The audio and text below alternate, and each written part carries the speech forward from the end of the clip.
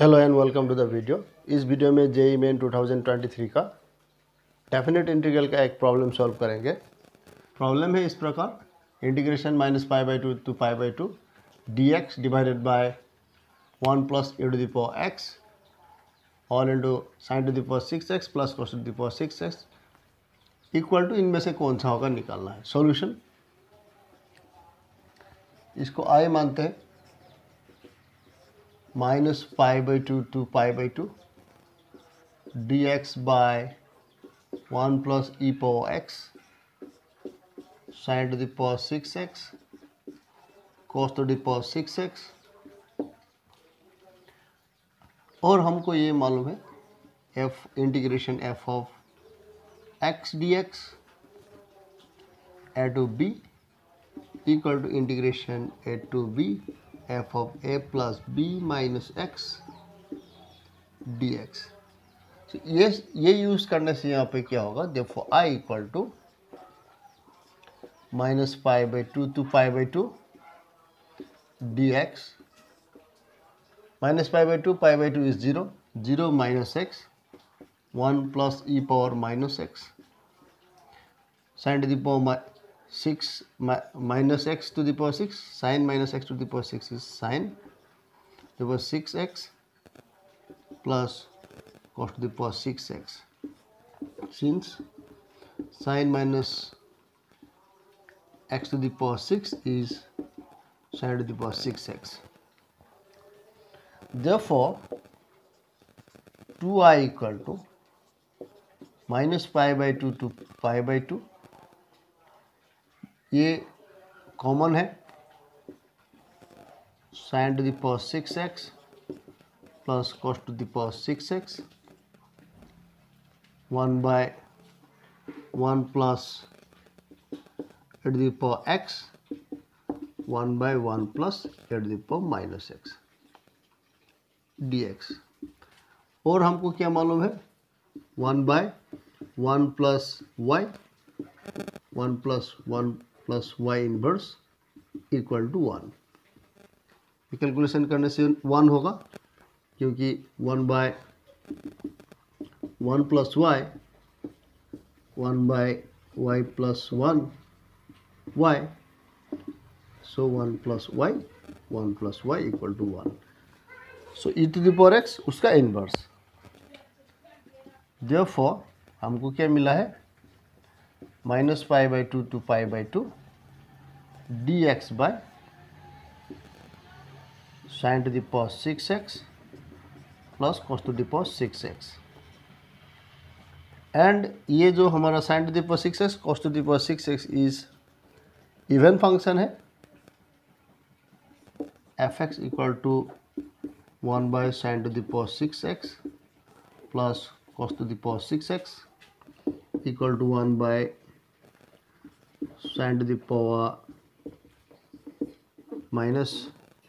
sin minus x to the power 6 cos minus x to the power 6, that means f of minus x।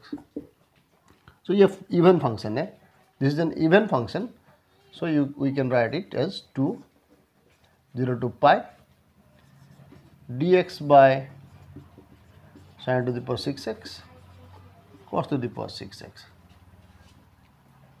हमको ये मिलेगा।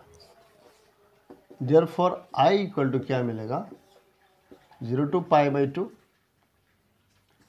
dx cos to the power 6x sin to the power 6x। इसको क्या लिखेंगे, 0 to π/2 0 to π/4 लिखेंगे dx by cos to the power 6x sin to the power 6x π/4 to π/2 dx by cos to the power 6x sin to the power 6x लिखेंगे। तो dividing यहाँ पे क्या किससे डिवाइड करें, cos से डिवाइड करेंगे, तो sec to the power 6x dx यहाँ पे हो गया 1 plus 10 to the power 6x 0 to π/4। यहाँ पे π/4 to π/2 cosec to the power 6x, sign से डिवाइड कर रहे हैं यहाँ पे 1+ cot to the power 6x dx। तो इसको क्या लिखेंगे 0 to π/4 1+ tan² x whole square and sec to the power sec² x dx। इस प्रकार लिखेंगे क्योंकि sec टू द पावर 4 हो गया 1+ tan² x होल स्क्वायर और यहाँ पे हो गया 1+ tan to the power 6x। और यहाँ पे क्या करेंगे π/4 to π/2 1+ cot² x whole square cosec² x dx divided by 1+ cot to the power 6x। ये बना हमारा।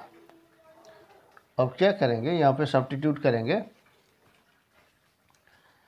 tan x इज z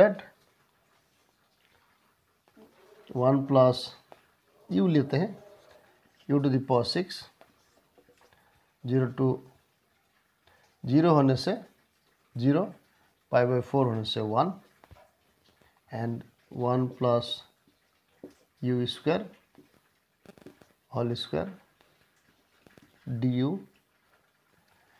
और यहाँ पे हो गया 1 to 0, ये भी हो जाएगा -1+ v to the power 6 1+ v² whole square dv। यहाँ पे क्या किया है tan x equal to u, therefore sec² x dx is du, cot x equal to v minus cosec² x dx equal to dv।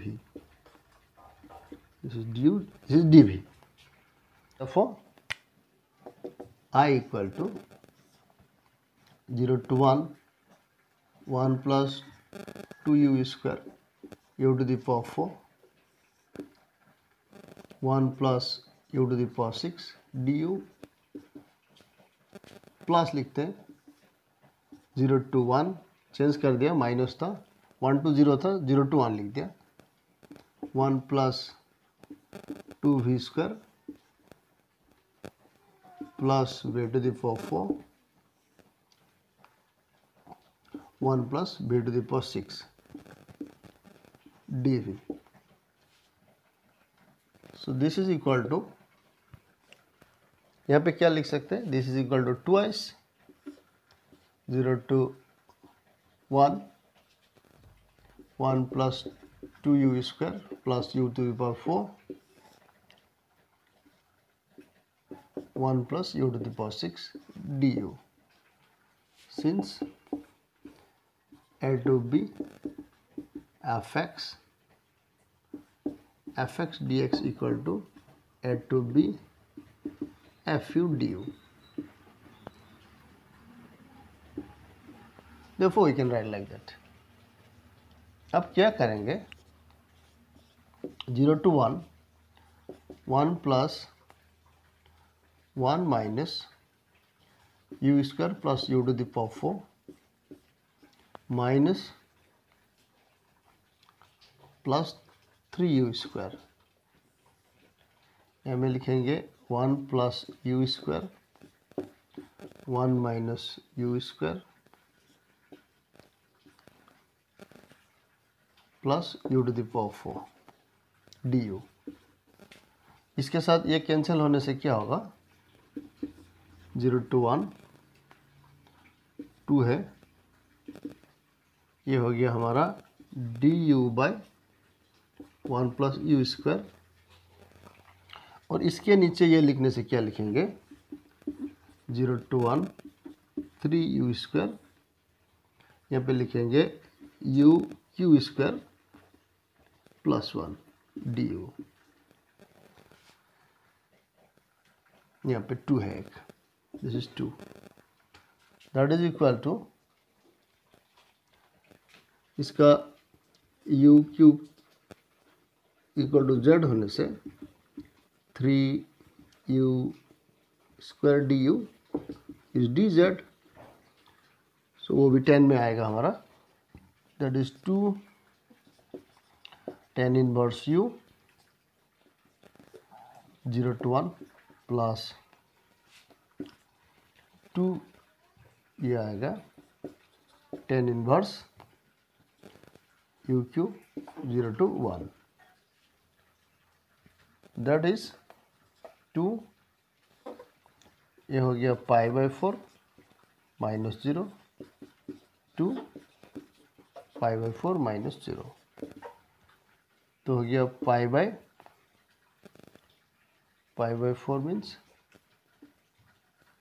π/2 + π/2 = π, therefore answer is C।